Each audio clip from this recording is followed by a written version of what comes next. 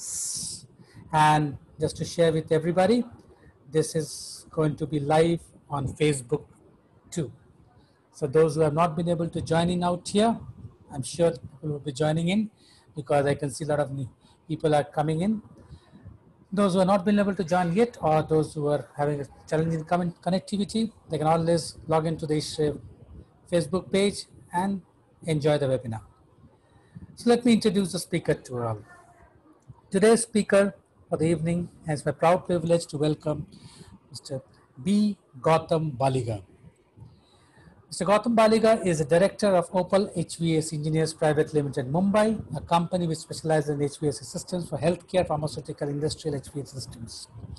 He's also partner with RS Kulkarni HVACR Engineers, Pune. He's a graduate mechanical engineer from IIT Kharagpur 1979 batch. So he has been to Calcutta and he has been to West Bengal and he knows, I'm sure, about Mishti Doi. And has worked with Voltas Limited for 8 years. He's an active member of ISHRE, in which he has been on the editorial board of ISHRE Air Conditioning and Refrigeration Journal.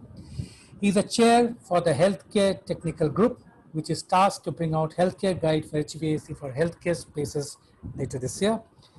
Mr. Gautam is the panel of ISHRE DL lectures on topics related to clean room and healthcare. And today's webinar lecture is titled Air Conditioning of Operation Theatres, a very pertinent and important topic, and where we cannot even think about a place which could not have air conditioning. The air conditioning must in an OT. So the operation theatre is perhaps the most critical space in hospital where the patient is in very susceptible condition and the body parts get exposed to a whole lot of contaminants. The air conditioning system for the operation theatre should prevent chances of airborne contamination, and the lecture presents engineering solutions to achieve this and improve the patient outcomes. Excuse me. So now, without further ado, I would request Mr. Baliga, Gautamji, please take over, and you have the sharing and the viewing sharing rights, so you can please put up your presentation. I welcome Mr. Baliga to this webinar. Please, sir.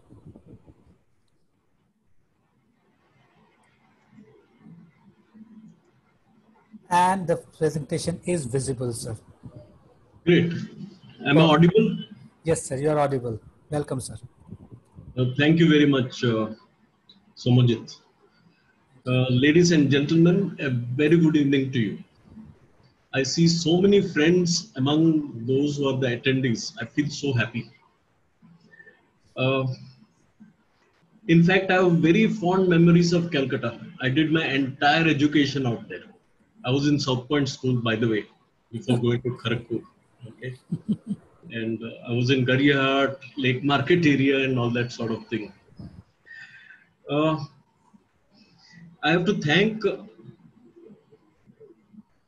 Somojit, Nilanjana and Amitava for inviting me for this webinar.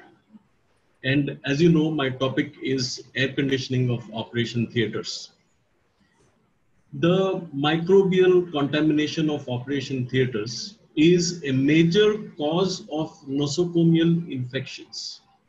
It is considered to be a risk factor for surgical site infections called SSI. SSI delays wound healing, prolongs hospitalization, increases morbidity and the overall costs. At times, it can be fatal.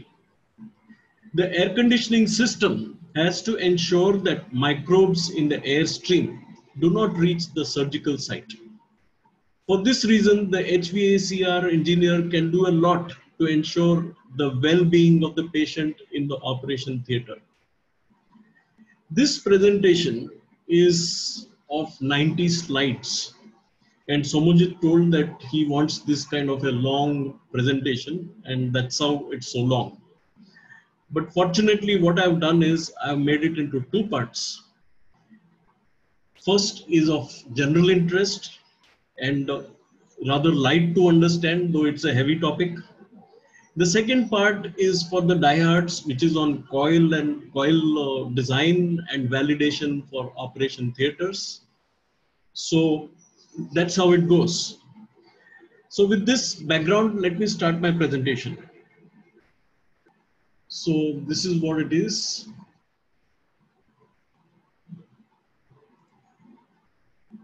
Yeah. The things I'll be covering here is infection issues, engineered solutions, maintenance, and validation. What are the infection issues with operation theaters? These are the findings of the International Nosocomial Infection Control Consortium. What is nosocomial? Nosocomial is the disease that a patient acquires because of the hospital stay. The patient did not have it at the time of admission. So this is the result of a study of infection rates in 6 cities of India. And the participating hospitals are some of the eminent hospitals. So this is the rates related to these eminent hospitals. And if you talk of the hospitals at large, I'm sure it is going to be far, far more than the rates we are talking here. So you can see there Amrita Institute, Fortis, Tata Memorial, Hiranandani, then Ruby Hospital, Kokilaben, Max, then Military Hospital, Jodhpur, Holy Spirit Hospital, Mumbai. These are the ones who volunteered for this, survey.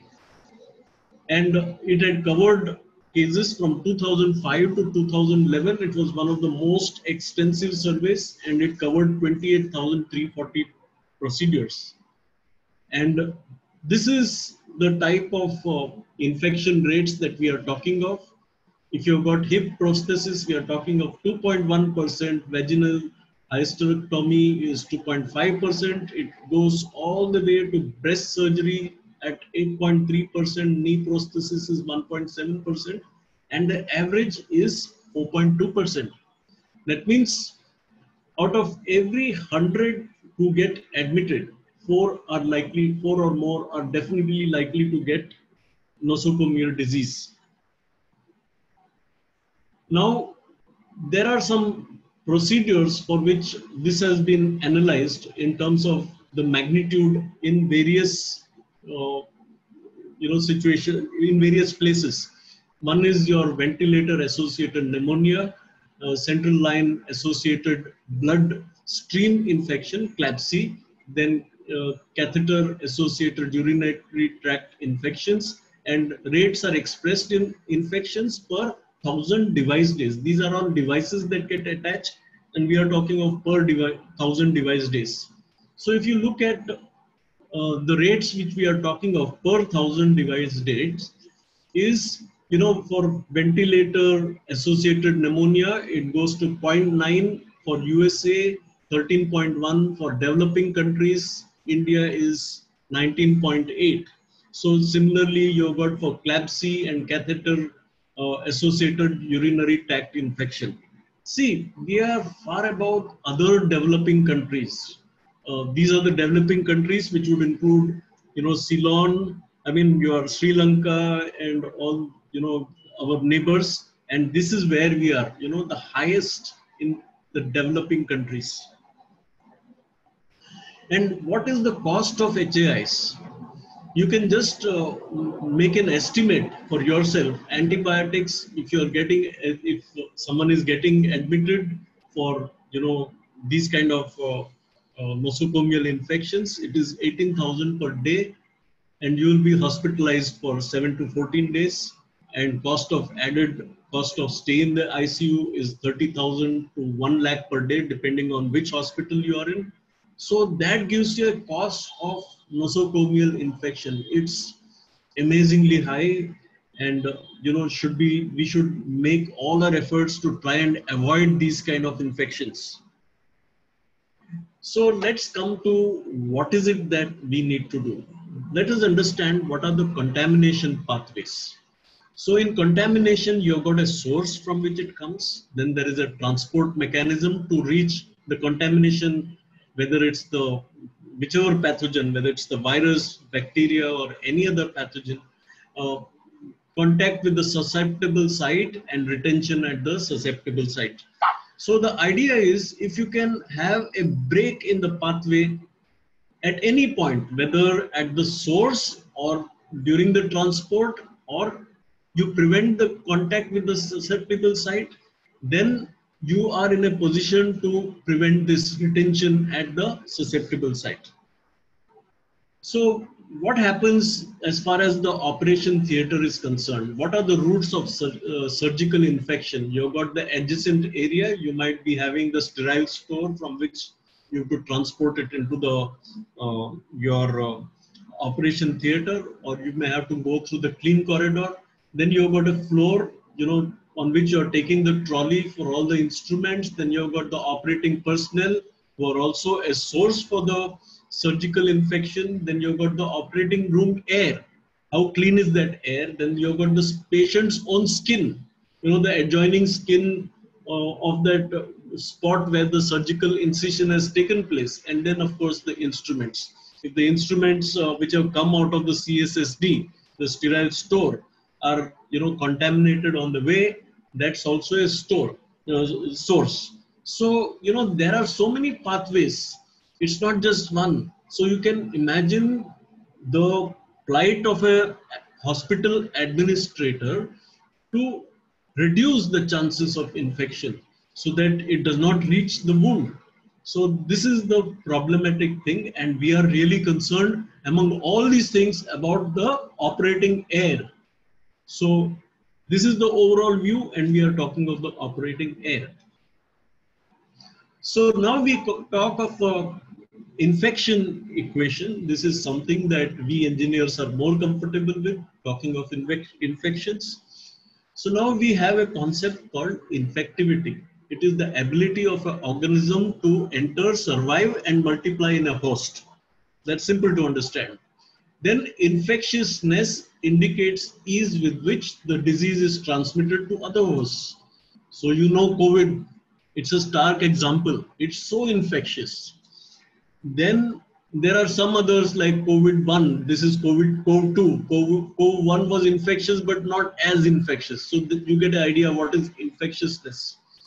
Then the third item is infection occurs when there is an infectious agent in a source, a susceptible host, and most critically, a way for the agent to be transmitted from the source to the host.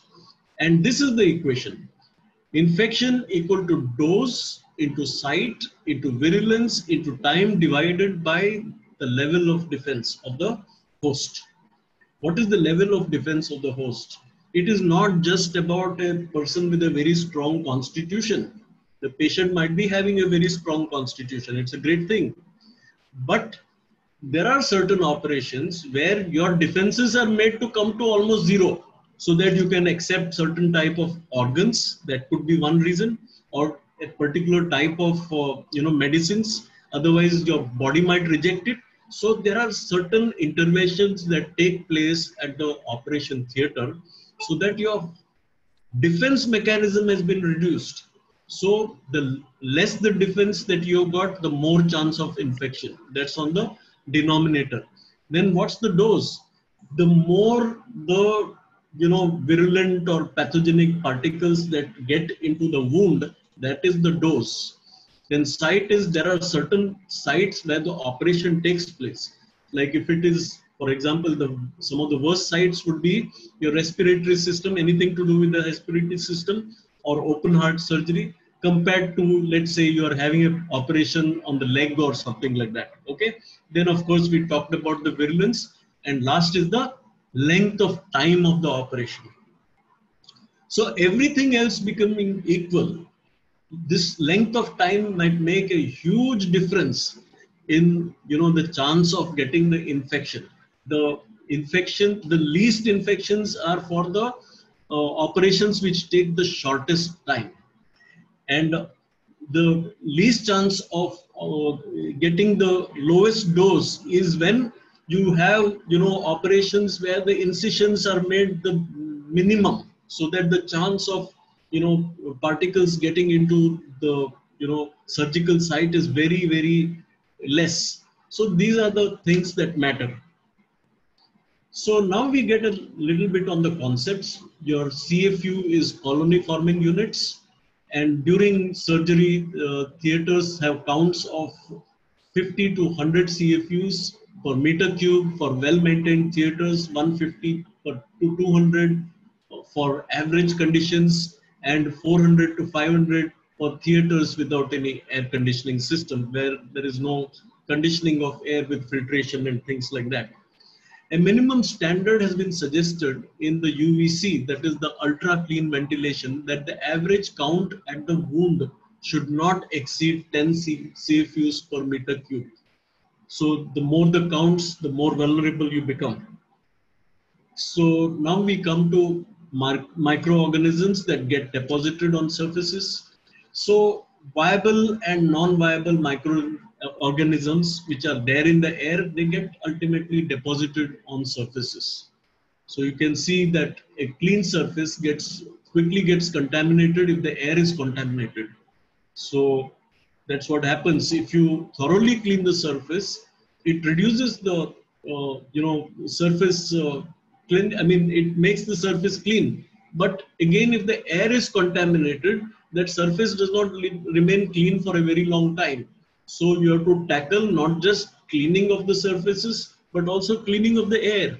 So you have to have this two-pronged strategy to have a very good condition inside the operation theater. So sources of microbial contamination during surgery, you've got the hands, mouth, nose, open wounds, hair, and others. And then you've got this, you can see this particular operation, you've got this surgeon and this is his assistant. And look at the way he has worn his, headgear. Billions of bacteria which are on the hair, and hopefully it does not have dandruff. Otherwise, all this is going to go into the surgical wound, and then it's there on the hand also. So this is something that you need to be aware, and these are the things that go on from their location into the wound with the air. So squams in operation theater. What are squams? Clinical trials have confirmed, basically squams are skin flakes.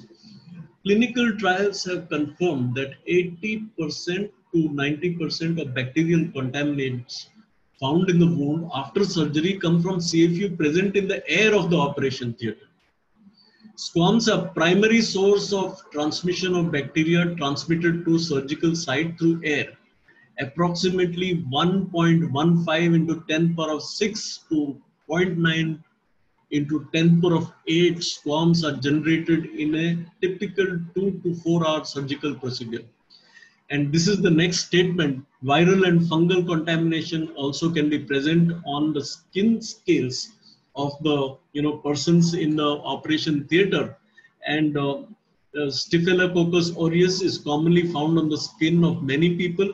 That's how, that's why all the nurses and surgeons have to be properly draped with very little skin exposure so that these contaminants do not come out. So now we talk about correlation between particles and microorganisms in the air. As per NASA NHB 5340, 1 in 1,000 particles with sizes more than 0.5 micron or equal to or more than 0.5 micron in clean zones, 5 ISO, carries 3.5 microorganism per meter cube. There is nothing called 0.5, it's a statistical figure. So for 2 meter cube, it is 7 of air. 1 in 40,000 particles with sizes greater than or equal to 0.5 micron in clean room with 8 ISO carries 88 microorganisms per meter cube of air. So I would presume that you are more or less familiar which are these ISO classes. 5 ISO is class 100, which used to be called during the US FDA regime, where in a cubic foot of air, it is 100 particles of 0.5 micron and above. That's what it says.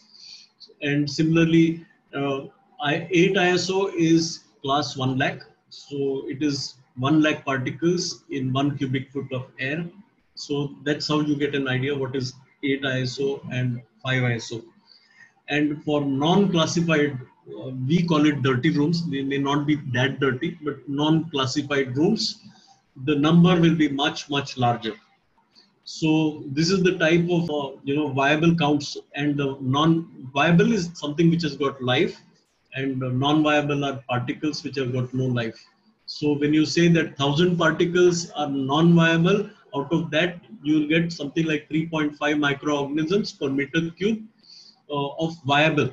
So that gives you an idea what we are talking of. So particles and microorganisms in air, why try to find correlation? By virtue of trapping non-viable particles, viable particles too are trapped, especially by HEPA filters.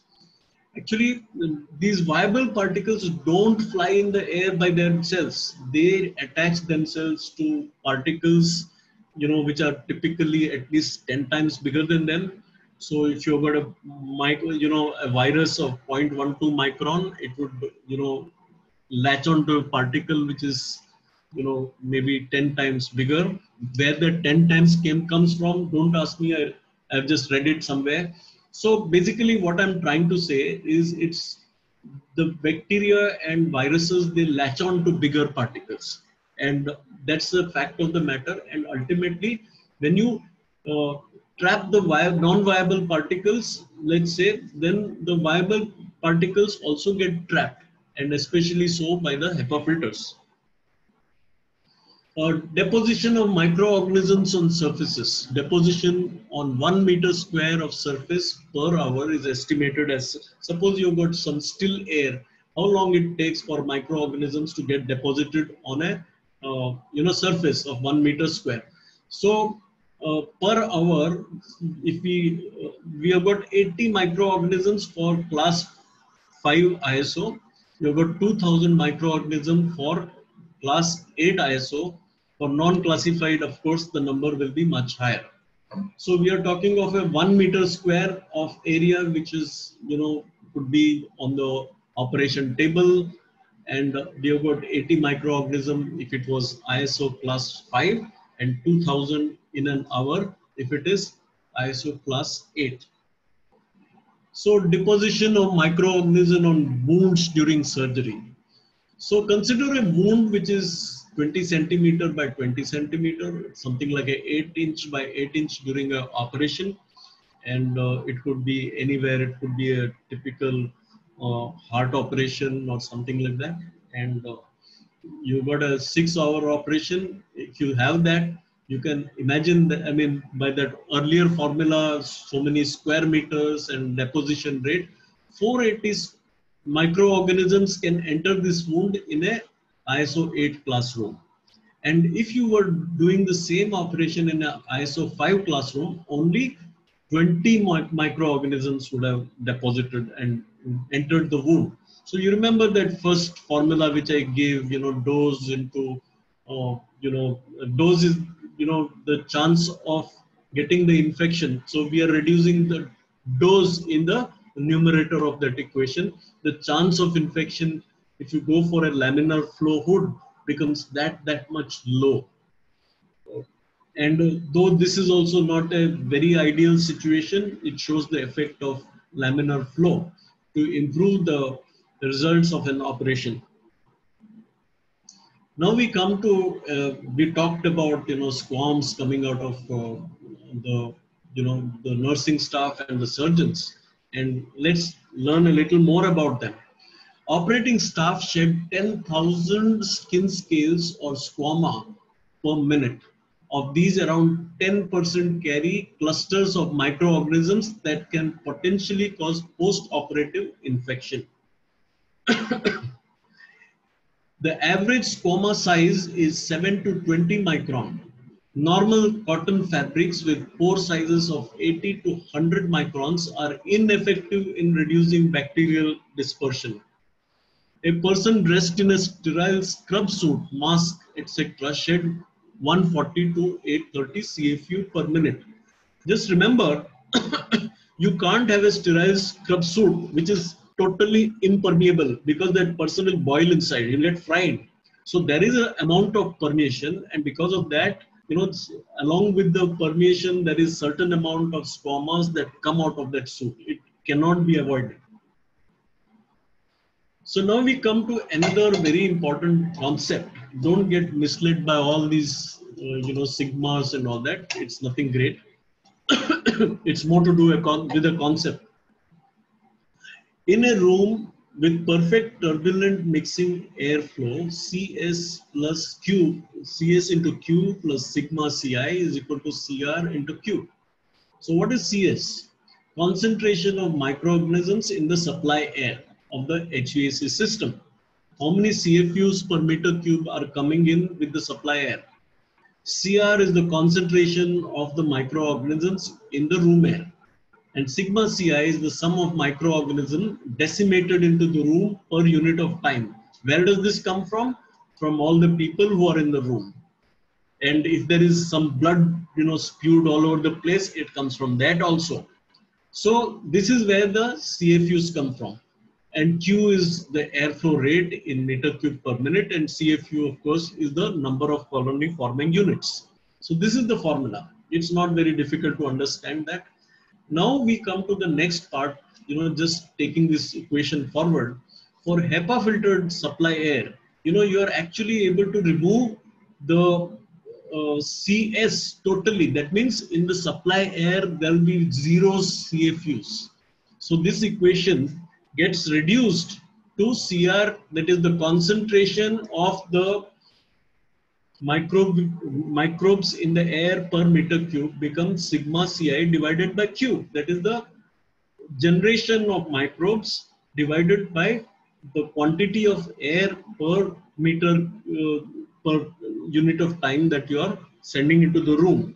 So what does that say? So if you have got a HEPA filtered air inside the operation theater, as Q increases, that means you have got more air into the system, the Cr reduces. That means the concentration of the microorganisms reduce in the operation theater. It's a very important concept. So what does that tell you? It tells you a few things. One is, you try to reduce the sigma Ci, reduce the number of people inside the room, get them very well dressed so that, very little of that whatever microorganism comes out, so that, and have as much of air, circulation through HEPA as possible. So these are the things that can improve the outcomes of the operation. Only persons present in the room will normally require to be as a consideration for dissemination of sources for microorganism. Now we talk of the grades of the garments, which is very important. Normal lab and grade D. Grade D are those class 1 lakh type of areas. The garments, they give out 500 CFUs per minute. Grade C garments, I didn't make that red now, someone has made it. Grade C garments is 100 CFU per minute. Grade A and B garments are 25 CFU per minute. Now you look at a particular equation, Cr, suppose you were to calculate that there are 3 people inside operation theater. So if you got, what shall I say, in one particular case, if you calculated that you got with grade D garments 2.5 CFU per meter cube, if you go for the same, same air quantity, in that case, what will happen is that you will have, suppose you were to go for, instead of grade D, you go for grade C garments, it will become 1/5 of 2.5. If you go for 20, that is your grade A or B garments, this becomes 1/20th of 2.5. So the type of garments those people wear inside the operation theater is very important. So the better the type of garments, the less the chance of infection inside. So these are the things that count. So we talk now of the operation theaters with laminar flow, particle counts and CFU. So the basic requirements of air cleanliness in operation theater at rest state. So we have got the operation theater table here, and this is the surrounding air of the operation theater. And zone of the operating table, we are talking of class 100, that is 5 ISO, and permissible your CFU per meter cube is 5. And the zone around, that is this part, it would be 6 ISO, and the permissible CFU per, yeah. Someone said something? Yes. Hello? Hello? Please go ahead, sir. Okay, 20 CFUs per meter cube. It is impossible to dress patients and operating personnel in clean room clothes, and so it is not possible to certify contamination in operation conditions. We always talk of still air when we do validation. Now we come to surgery types. You know, everything is not going to be like a super critical surgery. There is something called class A surgery, class B surgery, class C surgery, and super specialty. So we should have a weapon which is apt for a particular type of surgery. So we are talking of classes. So class A surgery, these are, you know, minor surgical procedures performed under topical, local, or regional anesthesia without pre-operative sedation. Excluded are intravenous, spinal, and epidural procedures, which are grade B, that is class B or class C surgeries. Then we have got class B surgeries. Provides minor or major surgical procedures performed in conjunction with oral, parenteral, or intravenous sedation, or performed with patient under analgesic or dissociative drugs. Then we have got class C surgeries. These are major surgeries, and they require regional or block anesthesia or support systems for the vital bodily functions. And then we have got the NABH, which talks about super specialty, that is your super specialty operations, which are actually not covered under A, B, or C. And these are for neurosciences, orthopedics, that is your joint replacement, cardio, thoracic, and transplant surgery, renal, liver, etc.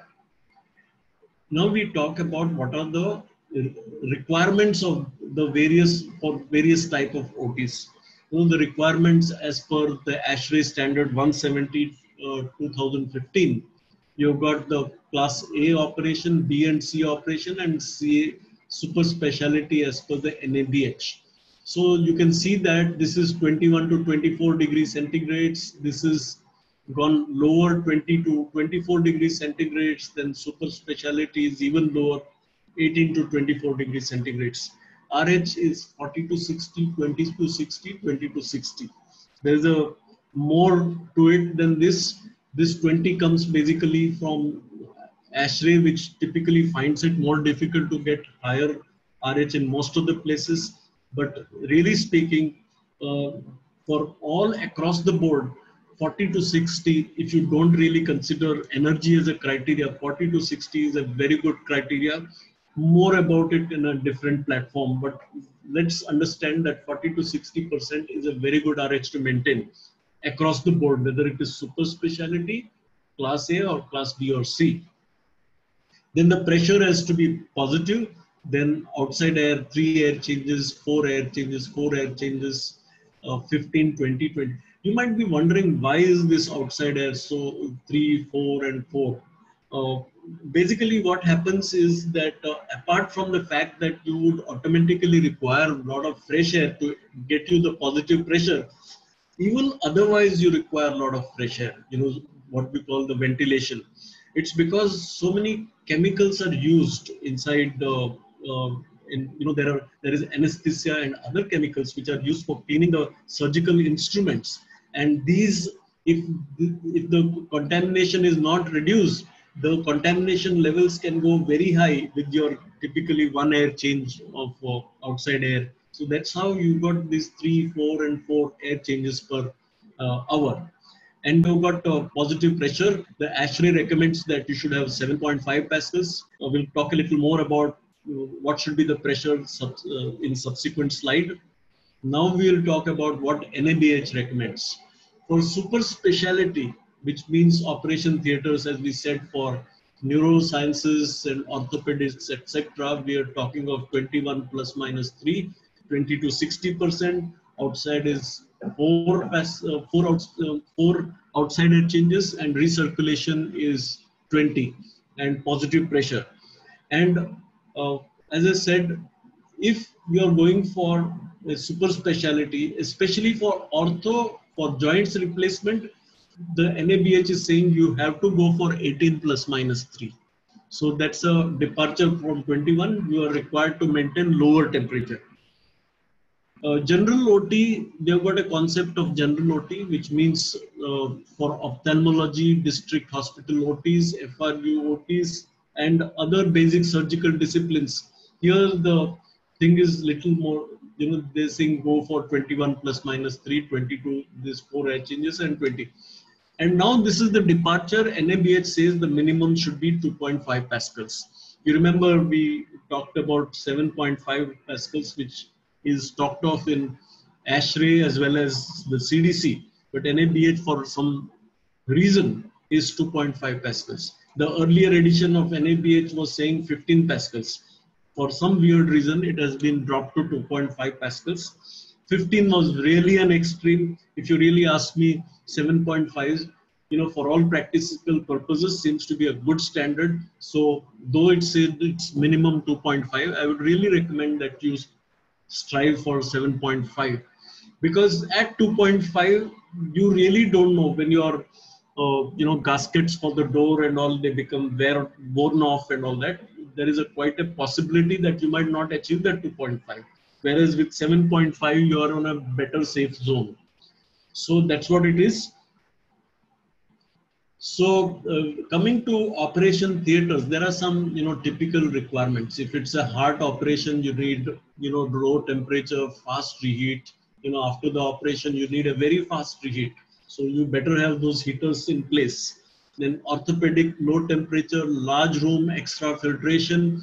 Cystoscopic requires medium temperature. General requires medium temperature. Pediatric is high temperature. Neurological is low temperature, large room. Then trauma is high temperature. Burn is high temperature. So these are typical requirements that surgeons will demand. Then we come to filtration. We have got the pre-filters, the post-filters, terminal filters, then the fresh air filters, and the exhaust filters.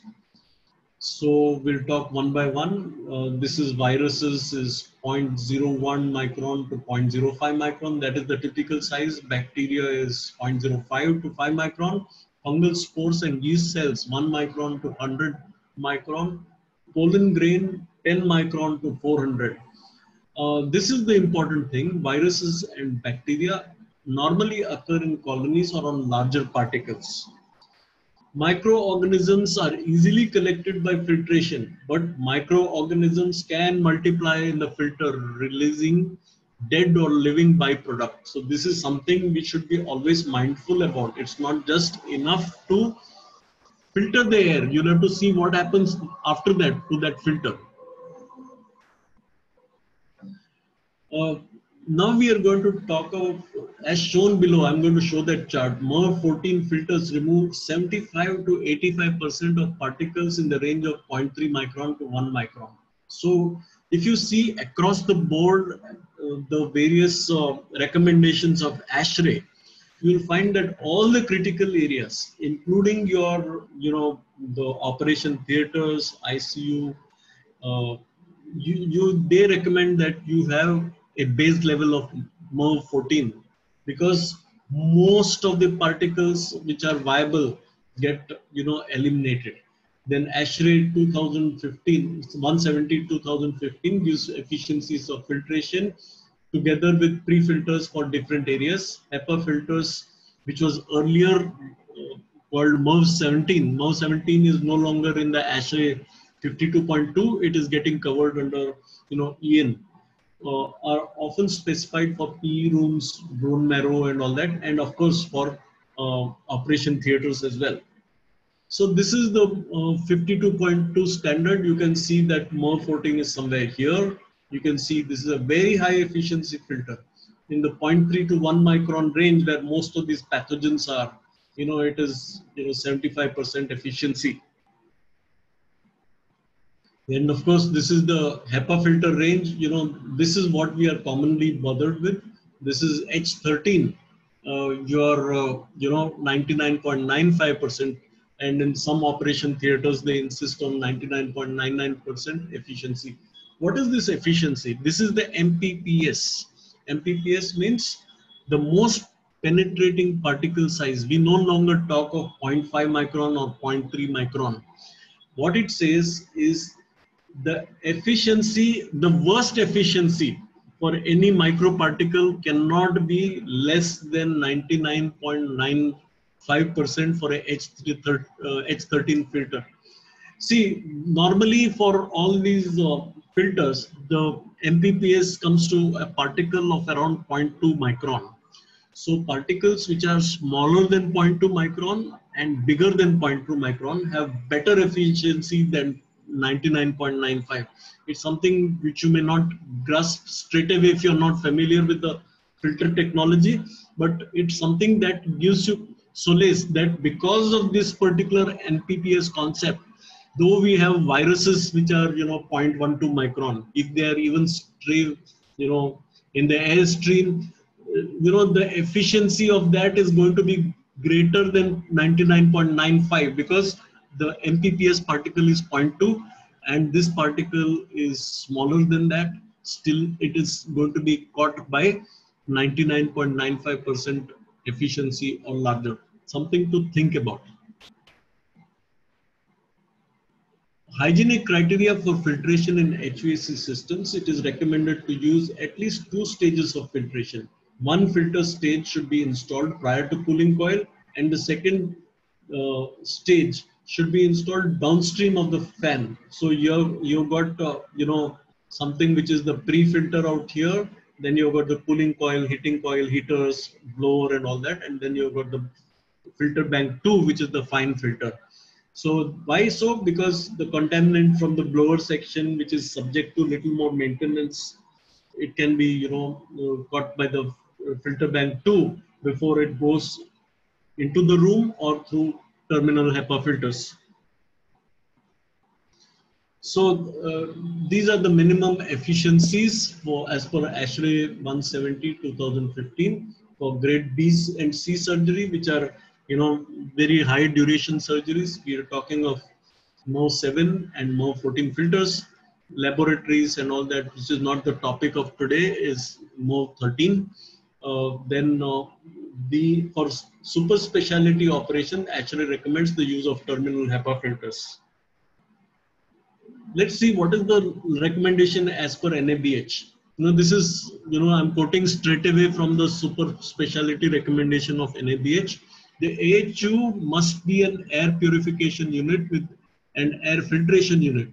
There must be 2 sets of washable flange type filters, 90% down to 10 micron and 99% down to 5 micron with aluminum stroke SS304 frame within the AHU. The necessary service panel to be provided for serving the filters and motors and blowers. HEPA filters of efficiency 99.97% down to 0.3 micron or higher efficiency are to be provided. That's what it says for the super specialty. In general OTs, they are not talking of HEPA being a requirement. They say that 2 levels of filtration are good enough. In addition, we are talking of hygienic criteria for filtration in HVAC systems. It is for the, for the outdoor air. They talk of MERV 13 because that's where, a lot of contaminants can come inside, and exhaust air, MERV 10. And very important that, apart from these considerations, you have to take into account that when you're inducting fresh air into, critical area like operation theater, you should be sure that it is not coming from a contaminated place. What are the contaminated places? It could be exhausts of some automobiles which are nearby, or it could be from a chimney, or it could be from, near a cooling tower, or where the chance of Legionnaires disease is there. So we have to be very clear that the fresh air intake has to be from a clean place. We have to make sure. The second thing is exhaust air has to be protected for contaminant by at least more 10 grade filters. Again, you have to ensure that when you are exhausting air, you are not exhausting into a fresh air intake of another area. So be mindful of these kind of things. Then we talk of operation theater types. Earlier we talked about the operation types. Now we are talking of the operation theater types. You've got the multi-array diffusers. Then you've got the air curtain type laminar, which is not very popular in India, but I'm putting it because for a purpose of completeness. Then you've got the single laminar diffuser, which is the first one multi-array diffuser, and the last one single laminar diffuser are the ones which are quite common. So in operation theater, we are talking of an air pattern. The strategy adopted in OT air distribution is to sweep away the contaminants released from the wound and from the surgical stream is swept away to the return air risers. So you can see this particular thing, if you have generated those black things as contaminants, you should be able to sweep it away from the wound. That is the crux of the thing. We talked of, something like a 5-hour surgery giving you 20 microorganisms of deposition. That those 20 microorganisms also should be, our goal should be to sweep it out. Don't allow it to come to the surgical wound at all. So that 20 just becomes a number. As far as you're concerned, you're keeping the surgical wound very safe. That's the whole idea. So we talk now of a particular experiment that was done by, a guy called Memarzadeh, Farhad Memarzadeh. He's a guy, a dude who is commonly quoted by ASHRAE for the work that he has done in, this particular field. He has not only done work in this, he has done a lot of work in UVGI and all that. So this guy did this particular study, and you can see what we have here is a actual operation theater that has been created as a model for study. And you've got this bed, and these are the mannequins who are standing below a laminar flow system, and these mannequins are generating microbes out of their hands and from their from their nose and things like that. And you got these mannequins who are heated to 100 watts, so that they mimic a human being having something like 37 degrees centigrade. So all the convection currents that are associated with the actual human beings have been replicated in this study. So what you see here is that all these microbes are swept away rather than going on to the operation theater bed. So this is what we require in an operation theater. You should sweep it away from the OT. That should be the cleanest place. After that, it can be 5 CFU per meter cube out here, but here you try to get it to 0. That's the whole idea. So we have got, we talked about the multiple diffuser array. It is normally either like this, or this is spread over, bigger space. And you've got the OT table out here. So you've got the laminar diffuser over the table, and let's say you've got the total multi-diffuser array, which is 57 square feet, 7 feet by 8 feet 2, very common. Then you've got, this curtain type, which is, which was at one time very popularly advocated by ASHRAE.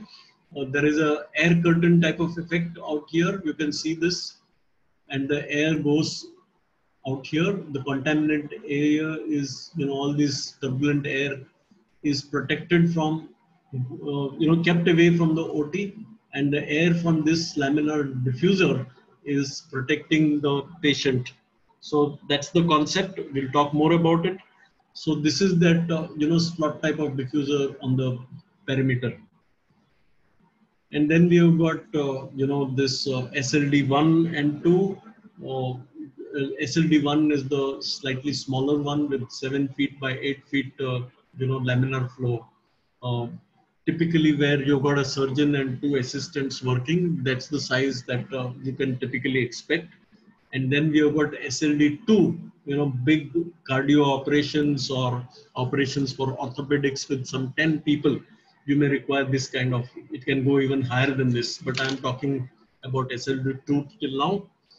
And we'll now talk of, what happens, what type of air quantities we are going to look at for the various type of, diffuser arrangements.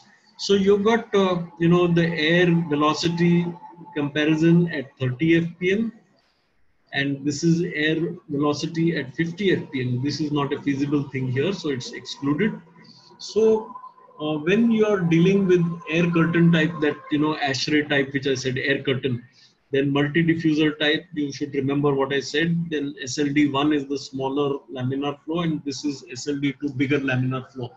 Here we are talking of these are typical air quantities: 576 CFM, 1700 CFM, 1700 CFM, 2500 CFM, and this is at 30 fpm.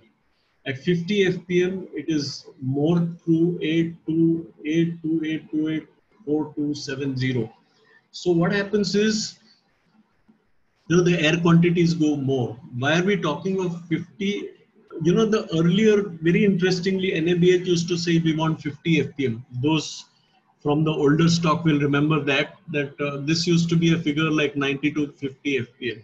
So earlier we had to design laminar flows at 100 fpm, and then the surgeons would say that now you reduce that air velocity. We don't want it at 100 fpm. Why? Because the wounds are getting dried very fast. So it's something that goes against the operations. So really speaking, you should not really go above 50 fpm or even 60 fpm, not much beyond that.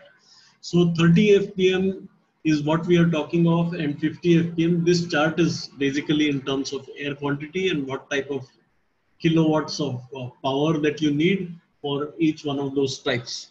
And here we talk of the total CFU per meter cube. You can see that the laminar flow with that air curtain effect is going to give you 80 plus microorganisms per meter cube. And we are talking of in this multi diffuser array, it goes down to something like 24 CFU per meter cube at 30 and 11 CFU per meter cube at 50 fpm. Then SLD1 goes to 2 at 30 fpm, 0 at 50 fpm. SLD2 is at 30 fpm 0, 50 fpm it's 0. So SLD2 is for the bigger size than the very critical operations. SLD1 is also for critical but requiring less number of people inside the operation theater. So this you get a general idea of what I'm talking about. So this is what I explained. And just remember, these were the figures coming out of the standard. The maximum acceptable is 5 CFU. I'm talking of basically of aseptic type of operations. It's not applicable for class A and B type of operations. So that's what it is. So just to summarize that, you've got the input power which goes right up to 7.11 as against SLD1, which can do also a fairly good job. You can see ultimately this is the proof of the pudding. What are the microbes that come out? This is more than meeting the standard SLD1 onwards. So now we come to a little more detail. Airflow in a single direction through a clean air device or a clean zone with essentially parallel streams. This is what is called the unidirectional airflow. Earlier, it used to be called laminar airflow.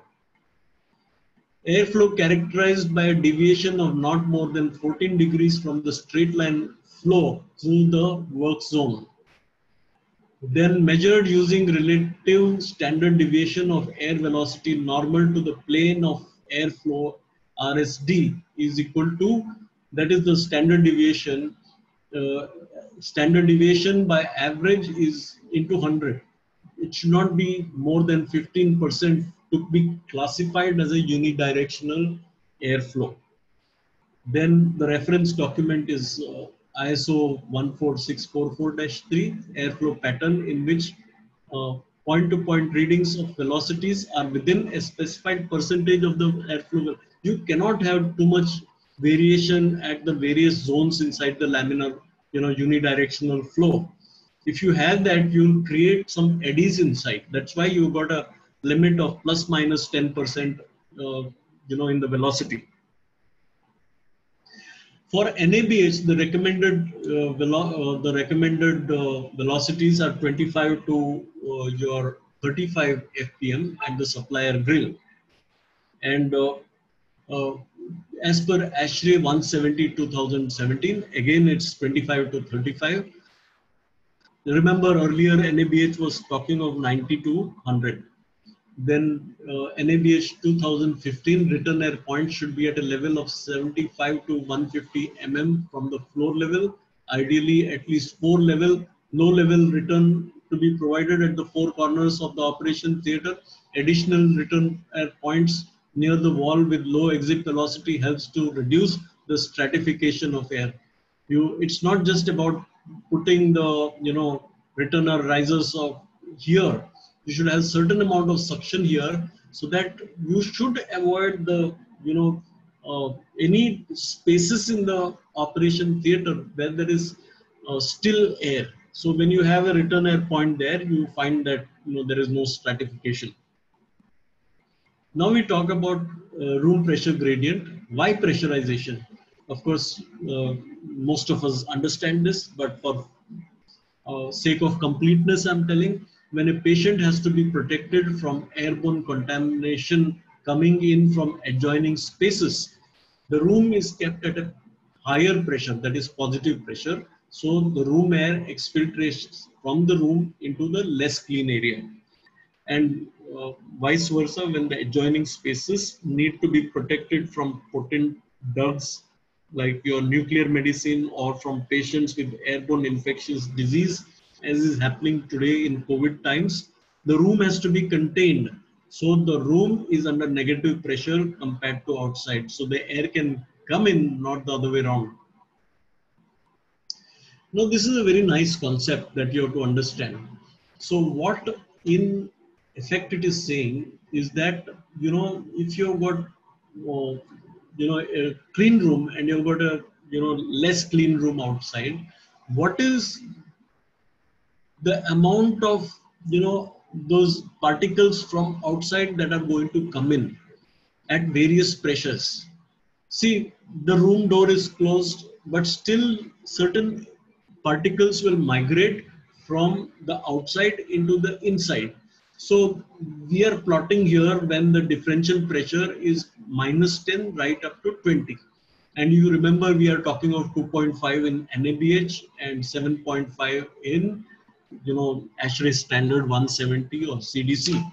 So what happens is, if you are looking at, let's say, 0.5 micron particles, this is for 0.5 micron particles, at zero pressure and the doors are closed, still there is something which is coming in from outside, 0.01%. When you are talking of super clean area, it is 0.01% of what? Of the outside air. Is it something you can afford? You can't. So this is something that you have to be aware of. What it says is, even at 5 pascals, even at 10 pascals, still there is a migration of particles from outside into the inside, even if you've got positive pressure. Why is it so? It is because of certain concepts of Brownian motions. Those who are mechanical engineers among the audience will easily understand, or physics people will also understand. There's something called Brownian motion that takes place, and there is a dispersion of particles depending on the concentration of particles. The concentration of particles in a cleaner zone is less, in the less clean zone is more. So because of this the particles are, in spite of the pressure, they are also moving inside. So what does that really tell us? Number one, that if as against zero, from 0 to 5 pascals, there is a 40% reduction in migration. That's very important. So you need that positive pressure. And if the adjoining room is much dirtier, so that 0.01%, 0.0% of a huge dirty concentration is going to come in. So that tells you that the adjoining room should be also quite clean. So this is what again happens when the door is opened and there is a migration of particles. So what it says is, we come to a concept of what is called the contamination ratio. That means 5% of the outside contaminants will find their way from the outside to inside at 0 pascals. This reduces to 1% at 15 pascals, 4% at 5 pascals, 2% at 10 pascals. So basically this is going to happen because of the nature of the particles. And it's you might say, why not go for 15 pascals when it is 1%? 15 pascals is going to be very irritating. Why? Because if you go for 15 pascals, it is going to create a lot of sound. And this is a operation theater, not a pharma factory. So this kind of sound may not be acceptable. If you have air which is whizzing through a small gap in an operation theater door, you don't want it to make noise. So at 7.5 or 2.5 pascals, it's barely audible. At 15 pascals, it's quite audible.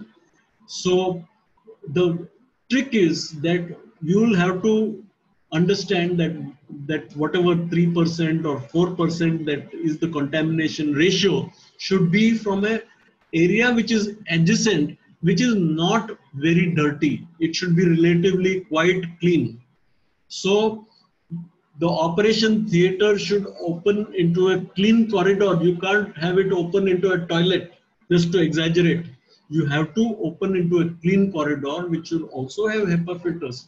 May not be grade 5, it can be grade 8, but it has to be clean. So that's the point I'm making. Pressure differential, cleanliness class difference is very important between the adjoining areas, and the leakage area has to be small. So that's a point that I've made. Now we go to AHU cooling coil designs to obtain the RH. So this is for the hardcore HVAC engineers, and we say that we want temperatures which are going to be as low as 18, or sometimes the surgeons even talk of 16% if there is an amenable air conditioning engineer around. But you just imagine, we are talking of low temperature and still maintaining a range of 20 to 60%, and right up to something like 24 degrees centigrade and still maintaining that 20 to 60%. So what is being projected here is, the various things which are talking of. If we maintain this particular dew point of the air that is coming out of the AHU cooling coil, then you can address most of all these conditions that you require in this zone. You have to have this air at 46 degrees Fahrenheit to achieve the entire, unless you are quite sure your operation theater is not meant for low temperatures at all, you can afford to make this 46 as 48 or 49. But if you want your operation theaters to cater to the entire range of operations, that air has to be at 46 degrees Fahrenheit. Very very low temperature. So now I'm just talking of this. When supply air is at 45 degrees dew point, it is considered to be a sweet spot. That means you can cater to anything that the surgeon wants. At this condition, almost all the commonly requested combinations of temperature and humidity can be maintained. Surgeons should be allowed to set only the dry bulb and not the RH. This is something that I've learned over the years, and so have many of my colleagues from the HVACR industry. Give them a, something for, setting the temperature, but not the RH. RH should be through, the secondary controls. Now, the effect of chilled water flow on leaving air temperature. So, you will have to design for, the flow through your tubes at a high velocity to reach at 45-degree outlet. So, not the chilled water entering temperature we have considered to be 4.4 degrees centigrades. Now, it's a different matter whether you would like to give 4.54 through chilled water system at the cooling coil. That means it might be leaving the best of times at 4 degrees centigrade from the chiller, which is a tall order. So many of the operation theaters are based on a primary coil, which is maybe 8 degrees centigrades or 10 degrees centigrades. Then you might be having a DX system to get to the required dew point. That's the way most operation theaters are designed. But to some bigger hospitals having 10 OTs or something like that, they can talk in terms of a dedicated chiller for the operation theaters, and they can avoid all the headache of having DX plants by generating chilled water at 4 degrees centigrades and have good insulation, so that you are talking of 4.4 degrees centigrade at the cooling coil and achieve what the surgeon wants for any known operation. So that's a very important point. Then the effect of air velocity on leaving air temperature at 400 FPM, if you're talking of, you can achieve 45 degrees Fahrenheit. As this is a theoretical chart, basically beyond 500 we don't talk of. You can talk of if you've got those dedicated fresh air systems where the coil is dry, the recirculatory coil is dry, but we really talk of here. So here, as I said, we should be designing at 400 FPM and those velocities in order to design a coil properly. You may not get the selections otherwise. Then chilled water coil design to maximize the coil performance to obtain low supplier dew point with available chilled water. Deeper rows are preferred for increasing the heat transfer areas. Straight fins and generally 10 fins per inch is found to be better for maintenance and coil cleaning. And typically, when more than 6 rows of cooling coils are involved, it is recommended that you should split it into 2 and with a gap in between for proper inspection door for cleaning. Now we come to something really, really important where, there is this tendency to oversize things and it results in something quite obnoxious. Chilled water flow will have to be throttled to achieve the designed temperature. So what happens is if you have overestimated the heat load and that heat load does not exist. So what happens? The air quantity is fixed. So the supplier temperature will have to be more and more. So instead of, coming out at, whatever this temperature was, you may come out at this temperature or you may come out at this temperature to maintain that, inside temperature. So just imagine that if your air is going to be cooled only till here, because temperature is something that the surgeon understands. So what will happen? The chilled water, the air, leaving air temperature will have to be increased so that you get the room temperature. So the dehumidification is going to be much, much lower. The RH is going to shoot up. So the typical thing that happens when you have an oversized coil is that you are going to have high RH, do what you may. You may end up, heating like anything with heaters. That's a very poor design. When air leaving temperature increases, it may exceed the room dew point and the RH cannot be maintained. The only way out becomes huge amount of heat to offset the absent equipment load. Oversized coils lead to higher RH. Be aware of this. Implications of overestimating heat load for DXAHU. In DXAHU's oversized cooling coil plus DX unit quickly achieves the room temperatures and then it cycles off. Same problem. When condensing unit cycles off, dehumidification stops and the RH shoots up. Condensing unit restarts at higher room temperature. So it's all mismatch when you do overestimation. So ideally what we have found to be very useful is, estimate the heat load properly and then go for multiple DX compressors if you have to put any. So if you were to put, let's say, 8 tons of DX, then you divide it into 2 or 4 tons, or better still 3 or 3 tons, something like that. You'll reduce this on off, very often. And another reason for high humidity is because condensate re-evaporates when the compressor stops. So when the compressor stops, the fins which have got the dew on them, they starts evaporating, and during the off cycle of the compressor, again the RH shoots up. So this is something due to the hunting of compressors. So you can see from this chart, short run times remove heat but not moisture. So if you oversized the system, that is compressor as well as the cooling coil, you will find that the time of run time of the compressor is getting reduced and the removal of the moisture is getting reduced. Now we talk of air flow schematics for operation theaters, for normal operation, and something for the COVID times. So this is what the operation theater HU would look like. You've got the MERV7 filter, MERV14 filter, then the supply goes into the laminar flow plenum. It could be H13 or H14. Yeah? Someone telling something? Okay. So this is at positive pressure, then you've got the clean corridor or airlock, it exfiltrates into this and then into the outside general area. And some of these systems might be having this defogging arrangement, then, either at the end of the day or maybe once a week, that particular hospital administration might have scheduled a defogging. I'm not talking of fumigation, it's defogging. You fog for some time and then get the fog out. So this is how the normal schematic for an operation theater would be: double positive, positive, and zero.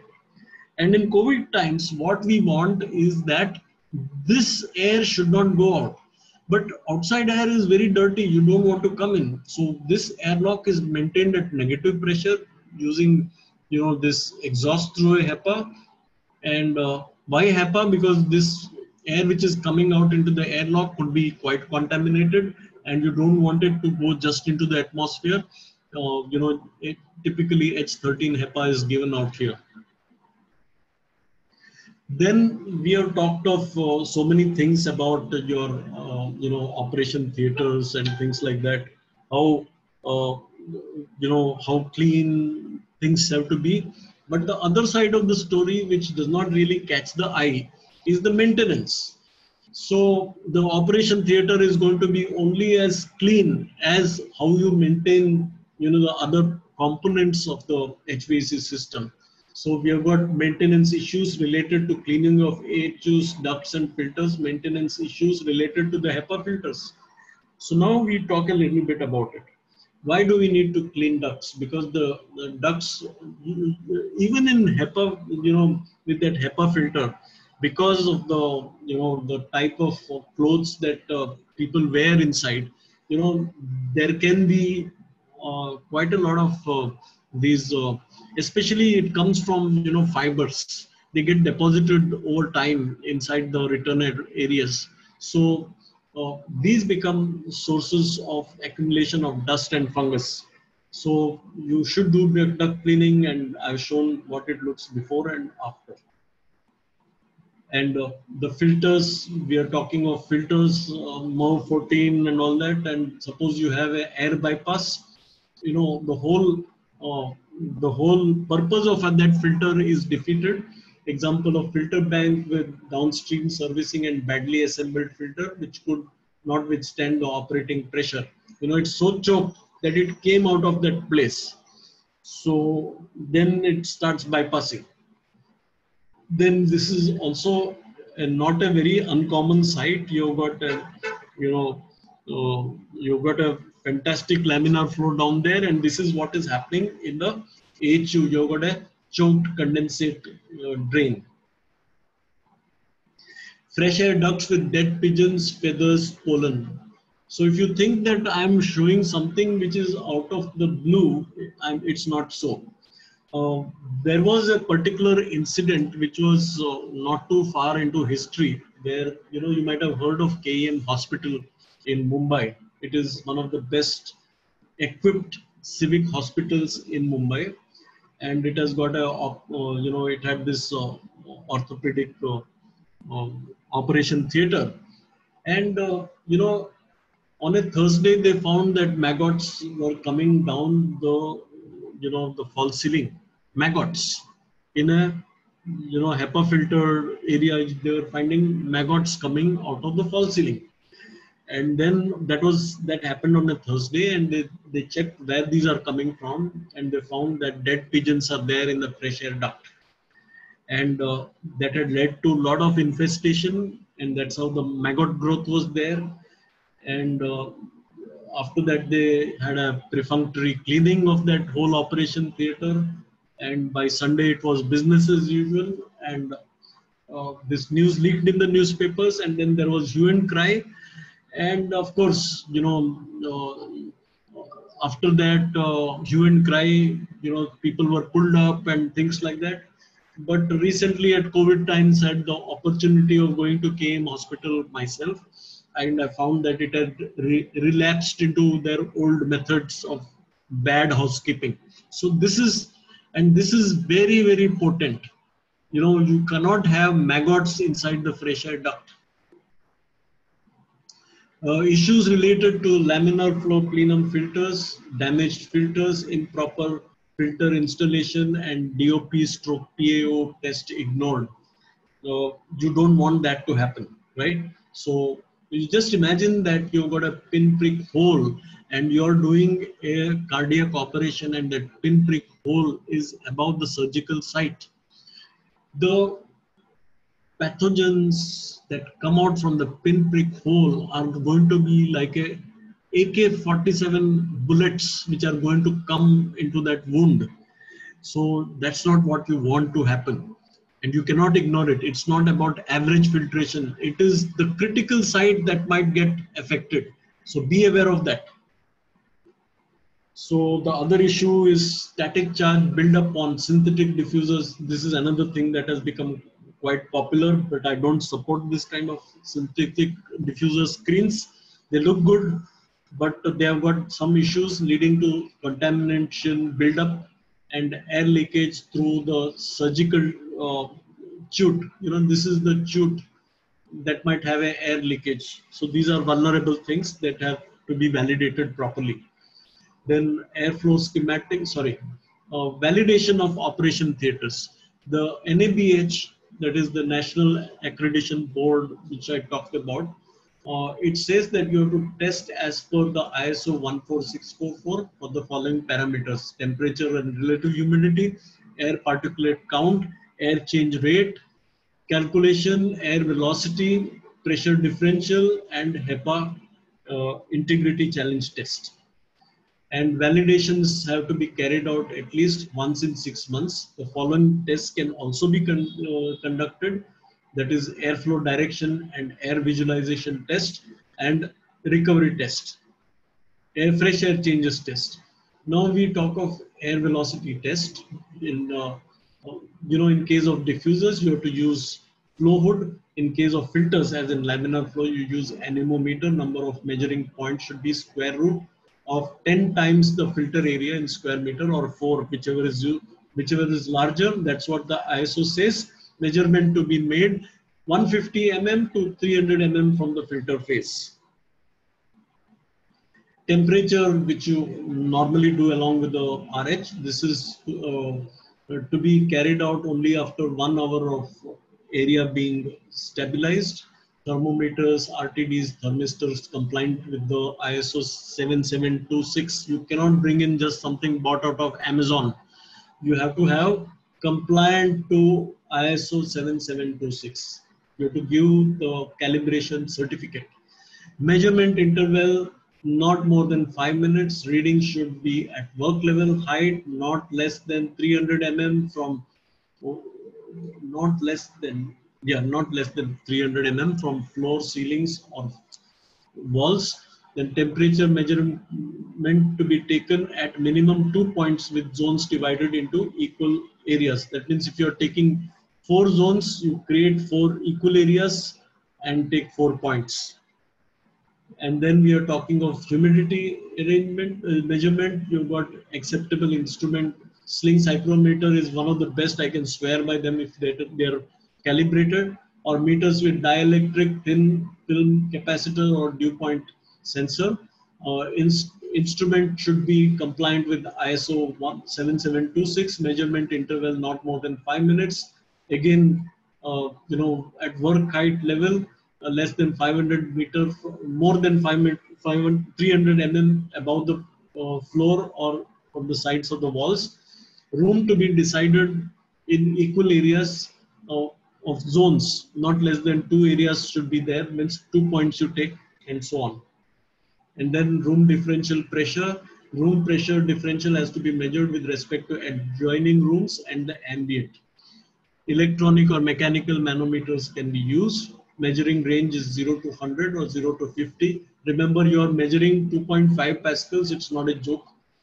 Resolution to be minimum 1 pascal. Accuracy to be not less than 1.5% of mechanicals of the full scale for electronic, or 5% of the full scale for the mechanical gauge. And then you've got filter and integrity, installation integrity testing. And here you use 2 pieces of equipment. That is your aerosol challenge generator. And then you've got the mass photometer. This is the challenge generator with aerosol, Laskin nozzles, which create that aerosol. It can be your PAO, that is your polyalpha olefin, or DOP, that is dioctyl phthalate. It is discouraged, the DOP is discouraged. You're supposed to go for polyalpha olefin because it is not cancerous like DOP. And this is the mass photometer with the scanning probe. So we'll talk a little bit about it. So the filter and installation integrity testing, I explained to you why it is important to check all that, because that minor leak can cause a problem for you.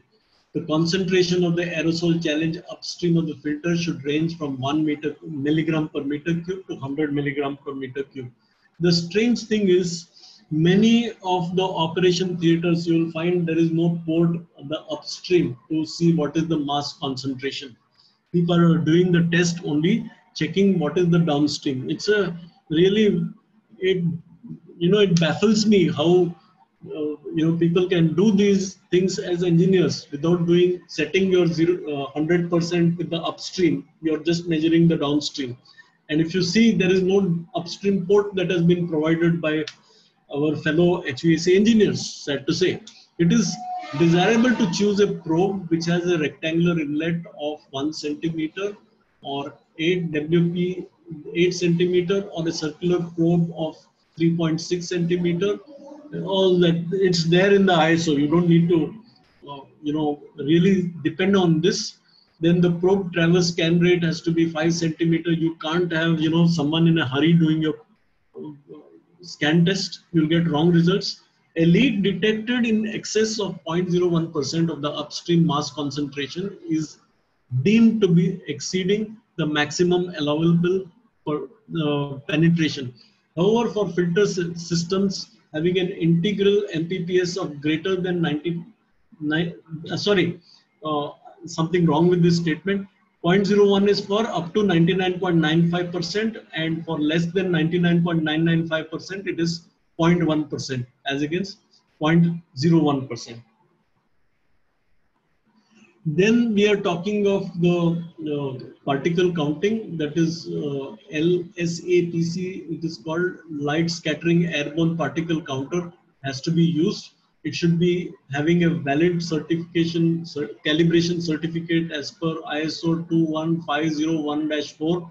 Sampling locations are determined as per, ISO 14644 for 2019. That's the latest. Select particle size for validation 0.5 and 5 micron. Determine the sampling volume. Then sampling velocity not to be more than 20% in any location. I talked about it. Then transit tube length to be as small as possible. You cannot have a long tube for the sampler. It gives wrong readings. Then limits on the particulates as per ISO 14644-1 is like this. We talked of class 5. So if you see 0.5 micron is what you measure, that is to be per meter cube 3520, and 5 micron should be 0 at the laminar, at the OT table.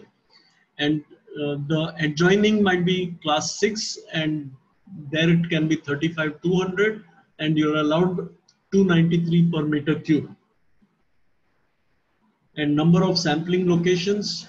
So if you see the laminar flow table, the table, theoretically you can measure only one because the table is quite small. But what is in practice done is 2 to 3. This is the minimum locations, right? So 2 to 3 is what is practically done for the operation tables. And the adjoining areas, which a typical operation theater might be 40 square meters. So you need to go for something like 10 number of sampling readings. And then we talk of, the sampling volume, again quoted from ISO. And what in substance it says is at least 1 minute has to be spent at each location, and go through this calculation on your own. What it says is that you, if you take a 1 CFM air sampling, it comes to 1 minute. If you have a sampling which is much lower than that, the sampling time will have to get extended. So that's what it means. Sorry. That's what it means. So with that, I have come to the end of the validation part also. So that's the end of my presentation, which was relatively long, and supposing that you're also quite fatigued. Thank you. Sir, no over to you, Somyo. Yeah, thank you, sir. Thank you. It's we are not fatigued at all. It's a pleasure to have you, because in our chapter, and thanks to our online system of having webinars, we are fortunate enough to have you at our midst. So there's some questions I think we should be coming up with. So could I share with you the questions, please? Okay. Yeah. Okay, this is a question from Mr. Manish Tibrewal from Guwahati. He asks, is the phase velocity of laminar flow panels as given in the NABH guidelines, is it sufficient? That's question number 1. No, can you just repeat that? I'm not too sure I've understood the question. The question is the phase velocity of the laminar flow panels as given in the NABH guidelines sufficient? You want me to answer that first? Yeah. It is in fact sufficient. It's not a very good idea to have very high velocities. Okay. There are two things that are required. That of course that it has to be laminar. It's not ending with that. It's not just saying that the velocity has to be so much. There has to be a laminar flow. So basically, what it says is you have got this 30 or 35 FPM that is coming out. And if it's laminar flow, that's what it is at the operation theater bed. If it is in fact laminar flow, if it's not, it dissipates, and that 35 goes much lower.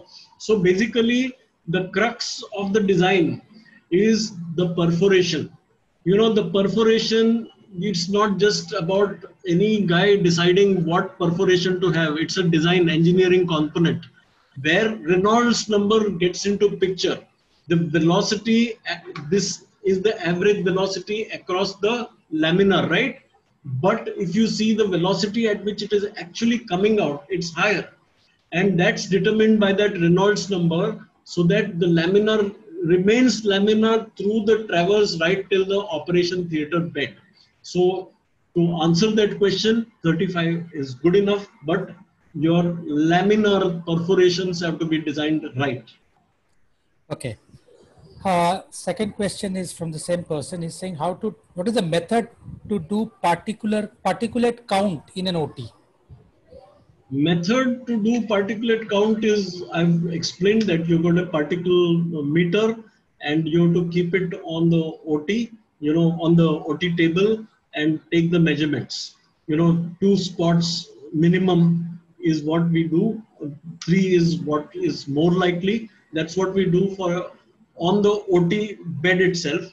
And the adjoining area, we take up to, as I went by that ISO chart, it comes to about, I think I said something like 6 or I don't recollect the figure, 6 or 10 spots at which you have to take.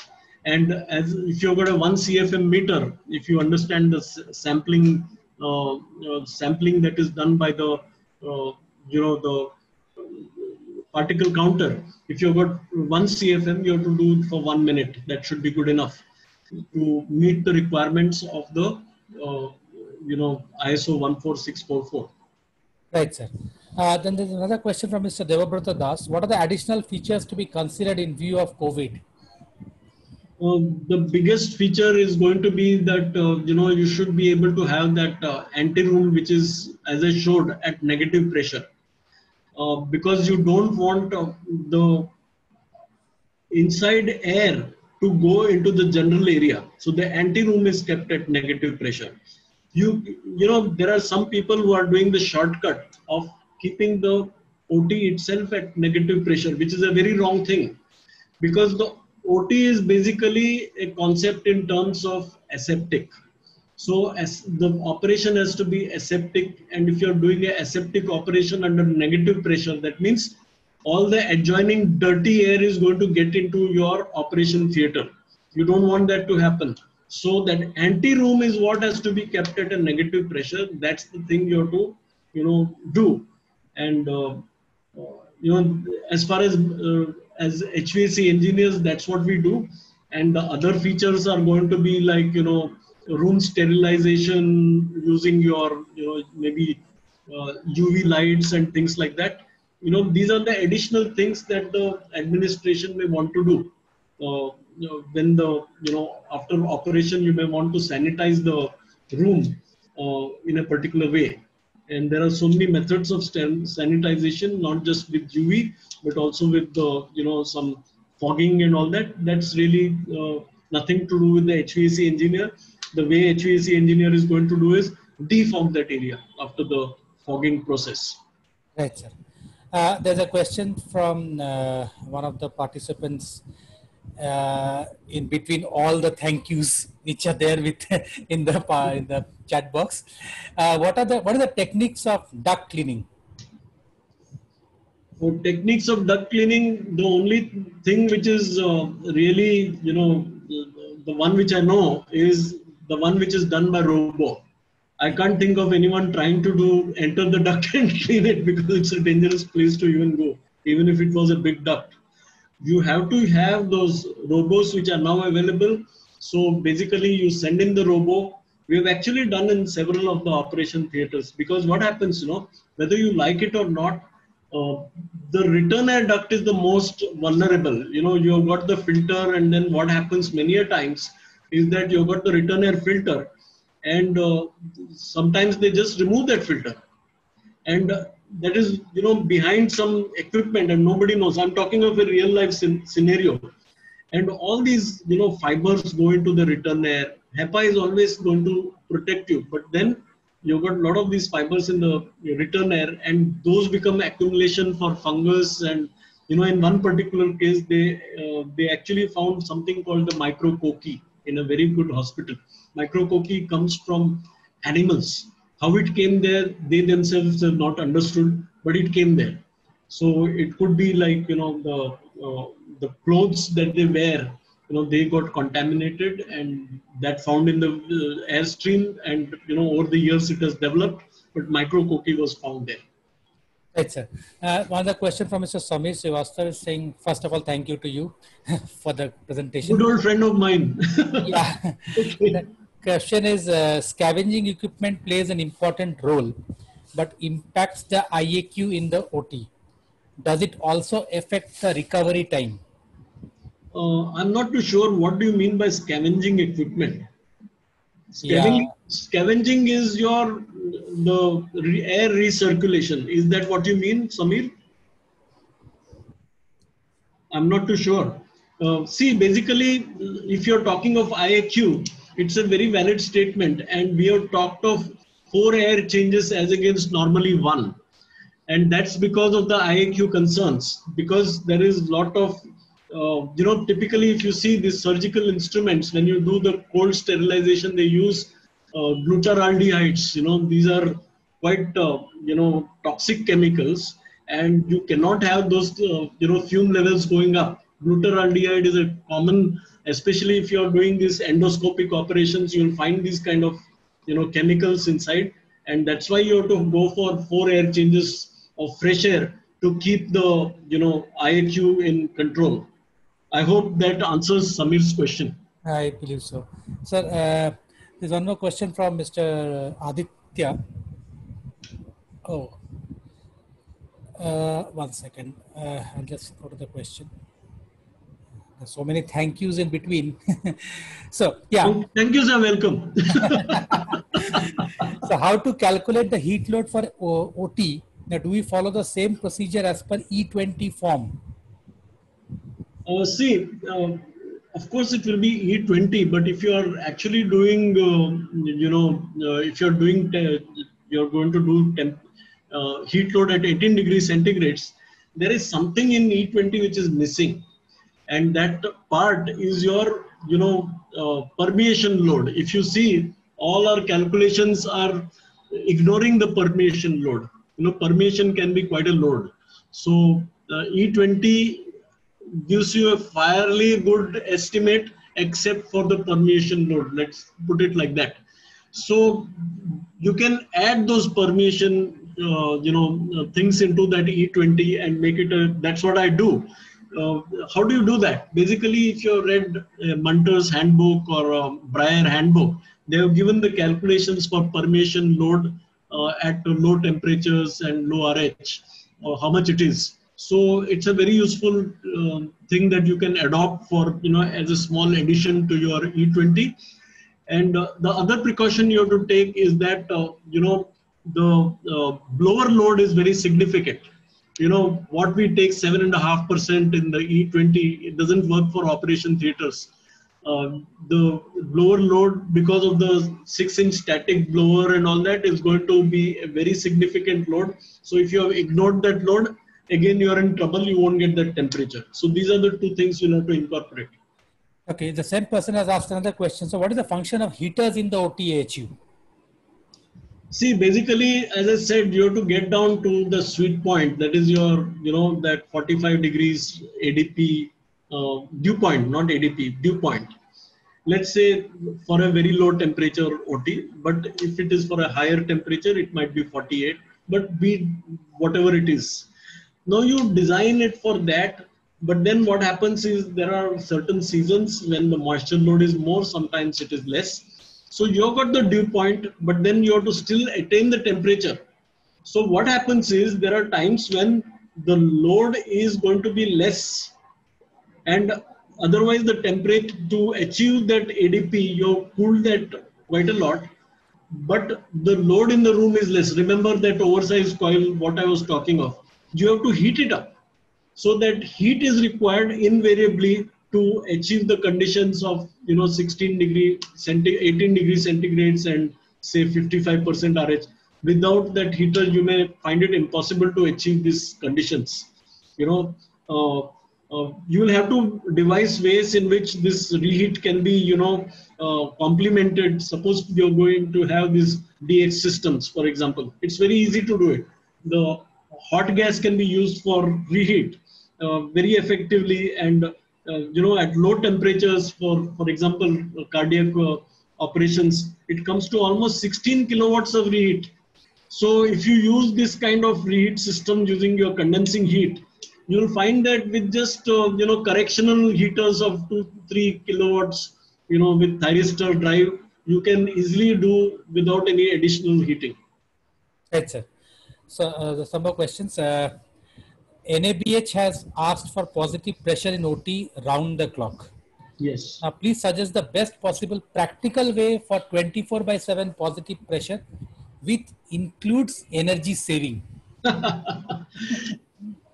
Okay, I'll tell you of a very, it's a by the way, it's a by the way, don't get me wrong. It's a by the way. Out of syllabus. I was talking to energy savings to a surgeon of all persons. Okay. And I told this is required, that is required, and all that. And then he told me how much is it going to save per operation. I did some quick calculation with my calculator, and I said that per operation you will save 200 bucks. Then he said that I earn 1 lakh per operation. I don't care about these complicated systems. You give me the RH and temperature that I want. Leave that aside. That was a aside. Okay. But still it's a very important point. Because as a natural resource, we cannot be wasteful. We cannot be profligate, so to speak. So, what is done is that the HVAC system should never stop. That's a most important point. The positive pressure has to be always maintained. Okay. Otherwise, the outside contaminants will rush inside, and all that sterile aseptic atmosphere will get destroyed. So what is done for energy conservation is that you raise the temperature during the idling periods. From 24 degrees centigrades, you raise it to something like 30 degrees centigrades. And also the recirculation is kept at a bare minimum. Let's say if you were operating at 50 hertz, that, the blower, you take it down to something like 25 hertz, or whatever is the minimum. But at the same time, ensure that you're not gone below that 2.5 pascals that is recommended. That's a validation you do for idle operation. With that, you get phenomenal savings in energy. You do your calculations, you'll be really wondering why you didn't do it. Because the fan itself is so much going to reduce the energy. You go by the cube law, no? In fan. If it is 100, it becomes, let's say, 50, 0.5 into 0.5 into 0.5. You do the math, you know that what is the running kilowatts during the idling period. So the fan load goes down because the temperature is 30 degree. You save on the cooling energy, so on and so forth. It's a lot of advantages, but don't ever stop the HVAC system, because another thing, forget about the pathogens coming in. There's going to be moisture coming in, and you'll get fungus inside, and that is really terrible. Yeah. Correct. Now there are some two questions which are very similar to each other. It's asking about inverter compressors. Should we use inverter compressor rather than splitting into many outdoor units, or inverter-based GX system? See, you could use them, but the basic thing is I have never used them because it puts a lot of constraints on my way of designing my systems. And the inverter guy says you can't go below this, you can't below that, and I don't know what to do after that. So it's not that you can't do it, but you consult with that inverter guy, and the guys I'm talking to, they have not been able to answer me how to do with the VRF, how to get that ADP of 45 and all that. They say 50 is the limit and things like that. The guys whom I have talked to, maybe I'm talking to the wrong guys, but all the guys that I've talked to have not been able to give me ADP of 45 and things like that, Right, sir. So one question which is common to each and every participant, and if I just open up the unmute button, everybody will ask me the same question. How can we get your presentation? I'll give. See, the fact is, I am not the creator of the presentation. It is the World Wide Web and the Google Guru. So don't worry. So you can send me on that mail. I have shared. I'll share it with you, and you can share Yeah, it with all the people. I have shared my email. We want more safe hospitals. Let me put it like that.